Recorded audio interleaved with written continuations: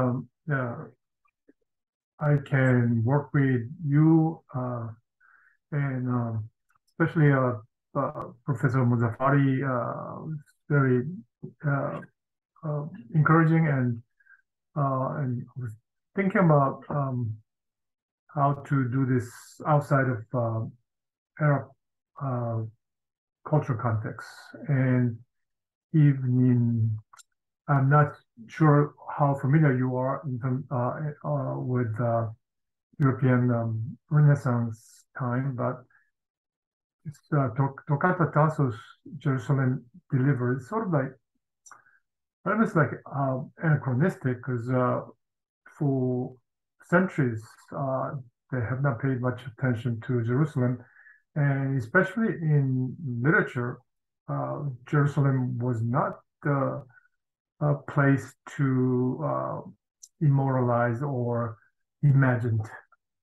However, Torquata Tasso, as a literary giant, he really trying to create something different and integrating different type of genre, chivalric and pastoral genre, to create this work. So let me briefly go over some of the introductory information about the work. So Jerusalem Liberata is the original title in Italian. It was published in 1581, although there was a sort of illegitimate, unauthorized copy. It was available 1579, but this is what authorized 1581. So it deals with the First Crusade happened during 1096 to 1099, led by Geoffrey Bouillon. And this is a really long work, about 20 songs and 20 cantos, and 15,000 stanzas. Extensive writing about this first crusade. About the author first, born in 1544 and died in 1595 in Rome, and he was under the place he was born is Naples. It was I'm sorry, it's in Sorrento, which was under the viceroyalty of Spain, and so in terms of cultural and political movement of that time was a counter-Reformation, and some of you know already, Reformation Protestant movement fueled by the invention of printing press and the Martin Luther. So now each Christians can have his or her own copy of the Bible, and therefore he or she can make their own interpretation of the Bible, which threatened the legitimacy and authority of Catholic Church. So they raised a campaign against such Protestant Reformation movement, and it was called Counter-Reformation. And he was born to a noble family, and his father was a poet as well.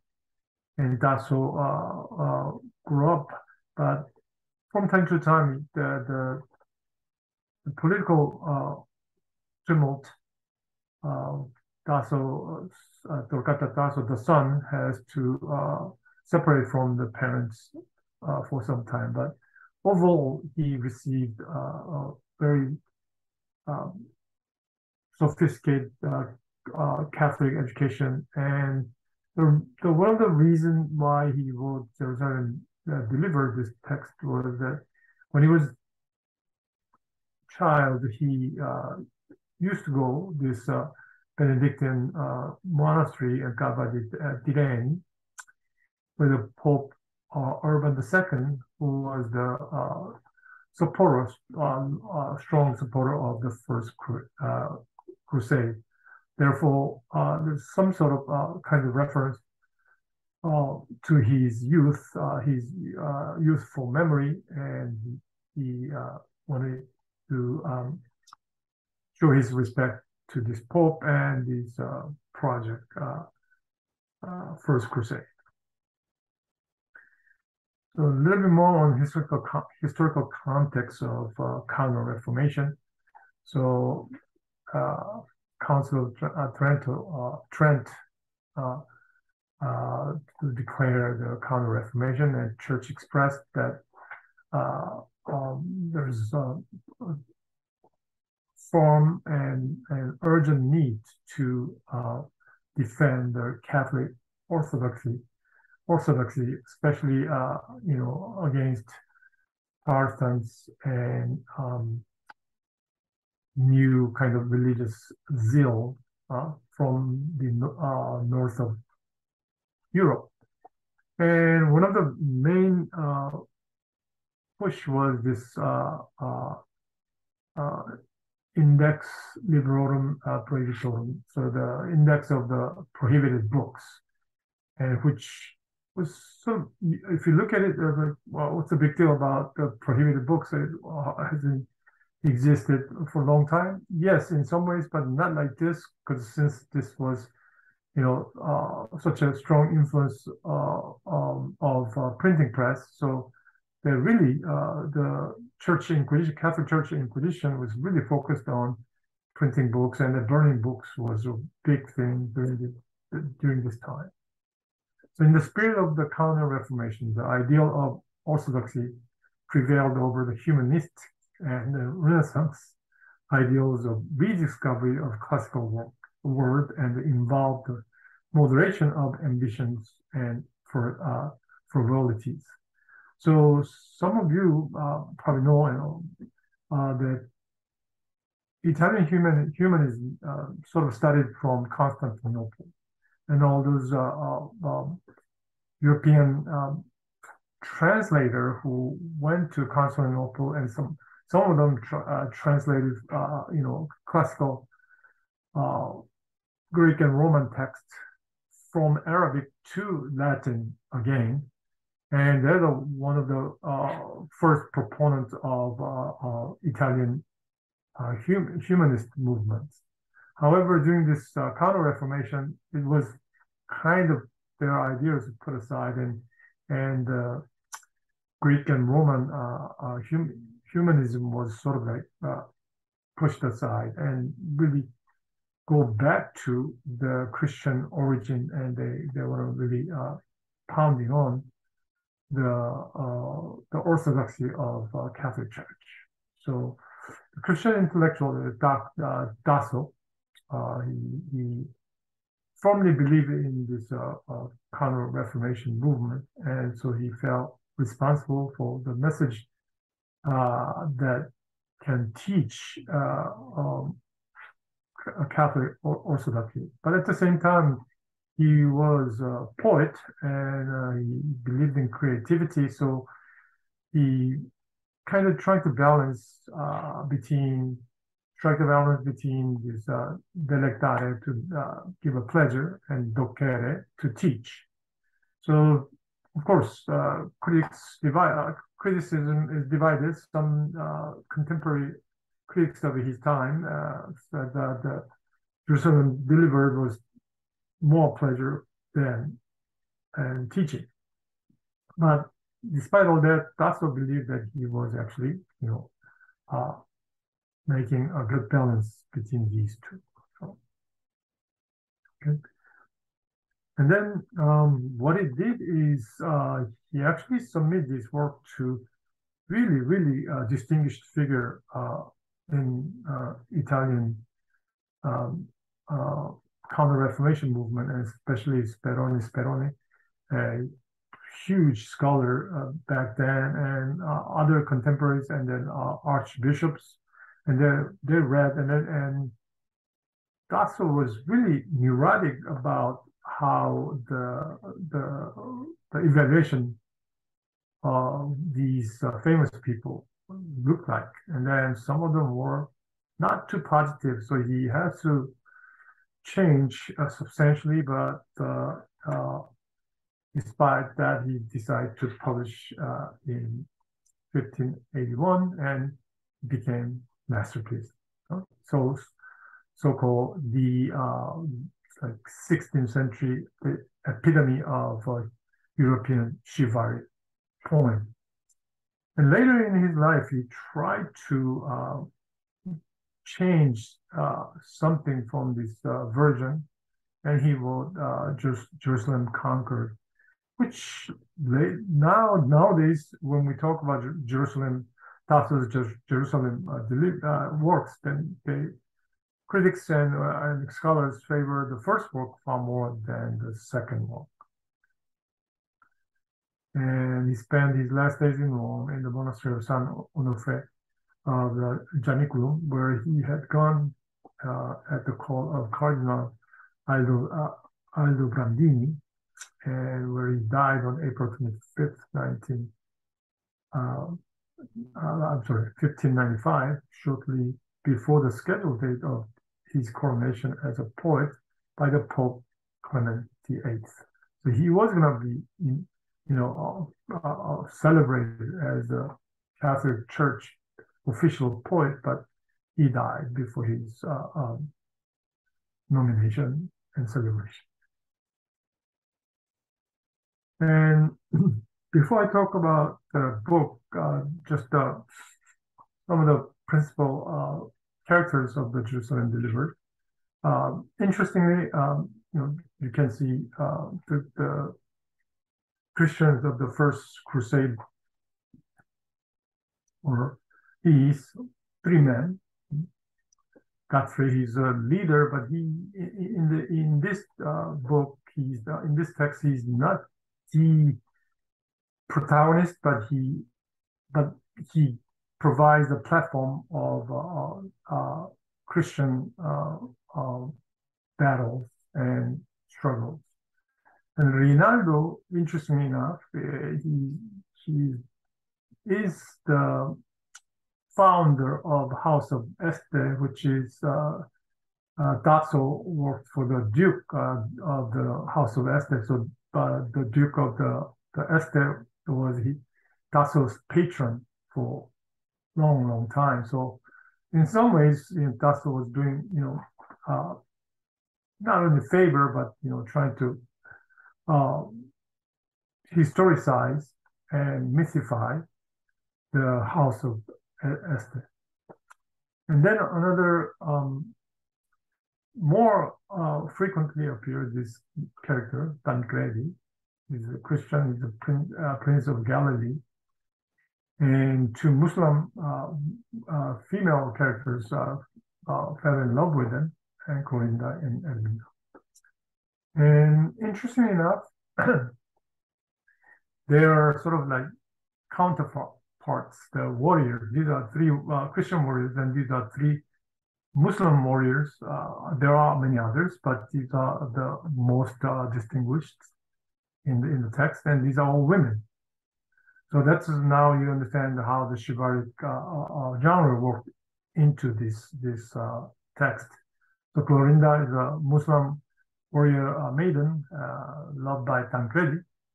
Ermina, she's a princess of Antioch, and she was in love with Tancredi. Tancredi didn't not, but then at the end they fell in love, and then Ermina actually becomes betray her own people and had to run and flee, and then became sorceress, and because she became sorceress, she could help Tancredi when he was wounded, and Ermina cuts her hair, and then with her hair she makes a potion, and then give to Tancredi, and he get miraculously healed.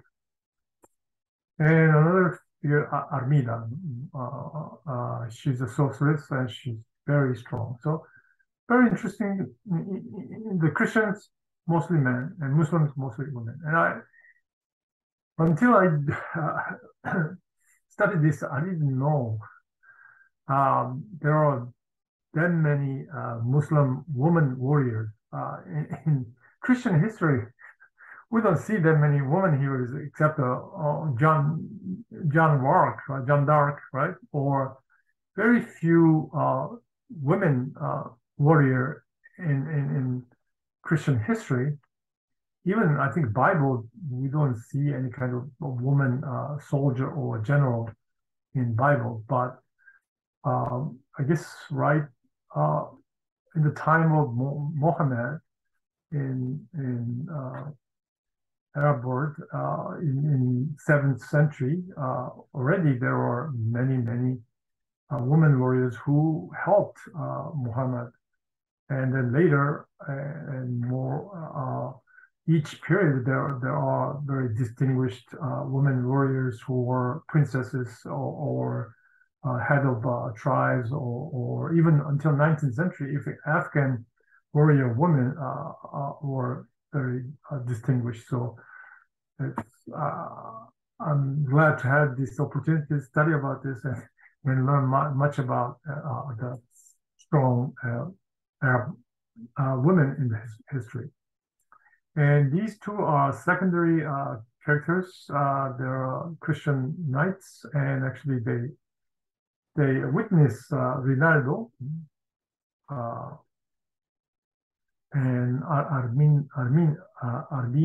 Armida. They were embracing and they're in love, but then they got upset, and they this is interesting, very Baroque things, offering Rinaldo a mirror of diamond, so that Rinaldo can see himself. He's way too effeminated and amorous, and then he realized, no, I'm Christian. So he decided to abandon Armida, who's really devastated because of that. But despite all that, and Rinaldo go back to the war, and he wins the war. And some of the pictorial portrayal of these figures, and this pretty much contemporary. This I think this is the 17th century, 1620s, 1630s. All these paintings. In this case, Armida, she discovers Rinaldo sleeping, and this is she falls in love at the same time, but at the same time she knows that his enemy, he's trying to kill her, and this is a Cupid trying to hold back. So, Cupid for love. So, all this kind of showing, how the hate or love go together. And in the end, she falling in love with Rinaldo. And another one, Tancredi, Clorinda tried to chase after Tancredi and didn't work, and then at the end she converts to Christianity, and then this Tancredi trying to baptize Clorinda to save us all. And another one, Ermina, the princess, she's helping Tancredi when he was hurt, so she's cutting her hair to cure his wound. This all from early 1700. So book was published in 1581, second half of the 16th century. So this is about 40 or 50 years later, the popularity of work maintained, and then more pictorial representation of the work. Just basic plot I just mentioned. This historic leader, the actual this person existed, Godfrey Bouillon, who had reached the 6 years of the First Crusade at the head of the army, awaits the end of the winter in Lebanon, when the archangel Gabriel appears to him and invites him to take command of the army and carry out his final attack on Jerusalem. So all stories starting from this is the first uh, uh, book of the Jerusalem delivered, and then all the stories kind of ramification of these beginnings. So a little bit of digital, text analysis. So the word, there are frequent words is great. I mean, in a chivalric novel, sounds like that's a most popular adjective they use. And then love, pastoral novel and chivalric novel, the love and the knights. And then, of course, fights and hearts. So you can see, just looking at the macroscopic point of view, you can understand this text really contains the mixed two major literary genres, the chivalric novels and pastoral novels. And then word Jerusalem appears in 8 stanzas, and total 10 times. So the book has the text has 20 books. So just these, and then I just want to highlight. If I highlight the 2 stanzas, just the etymology of Jerusalem, some of you probably know, as in Greek as a Salem, and it came from Hebrew, and then in Hebrew it means first part is I guess Jeru. This means the throw, and then this is Shalom, so peace, so foundation of peace. So one of the 2 important stanzas of Jerusalem is book 3, stanza 55. And this is all the soldiers going in, trying to get to Jerusalem, and the morning comes, and then you see this sort of like a theatrical opening of the scene of view or perspective of vista of Jerusalem and here. So the soldiers can kneel down and just pray, and they recognize it's not paradise, but like sort of like holy shrine, whole city as a holy shrine they see. So Jerusalem, behold, appeared inside. Jerusalem they view, they see, they spy. Jerusalem with a merry noise they greet with a joyful shouts and acclamation street. So the imagination of Jerusalem, you don't see that much in this textbook because Tasso had never traveled to Jerusalem. All this description and imagination, and so the second stanza that deals with Jerusalem much is this. So he used a Greek word, Jerusalem. Cities on the two hills of height unlike, and turn side to side. The space between a gentle valley fields. From mount to mount expands fair and wide. These 3 sides surely embarred with crags and hills. The rest is easy, scant to rise a speed. But mighty bulwarks fence that plain upon. So art helps nature strengthens art. Pretty nice. This last part, very sort of like Baroque and 16th, 17th century concept. But now you can imagine the whole sort of Jerusalem is 3 sides, there are different mountains covered Jerusalem, so that's one part. So it's a perfect fort protection. So that's how Tasso described. So I have only a few minutes. So just conclusions.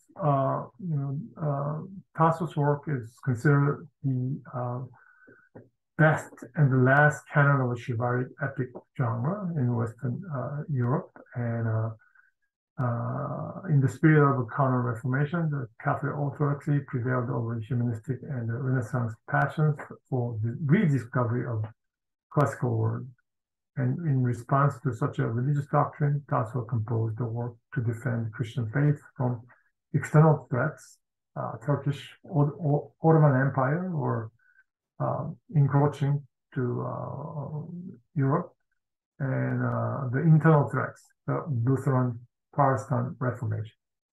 So Tasso metaphorized Jerusalem as a holy shrine that was forgotten and lost in the memory of Christians, and thus he insisted that physical and geographical Jerusalem should be recovered and liberated from Muslims, and from the city itself, for city itself is holy and precious, and for its spiritual and metaphoric significance is immeasurable. Okay, thank you very much. I'll take any questions after talk. Okay, thank you. Thank you for your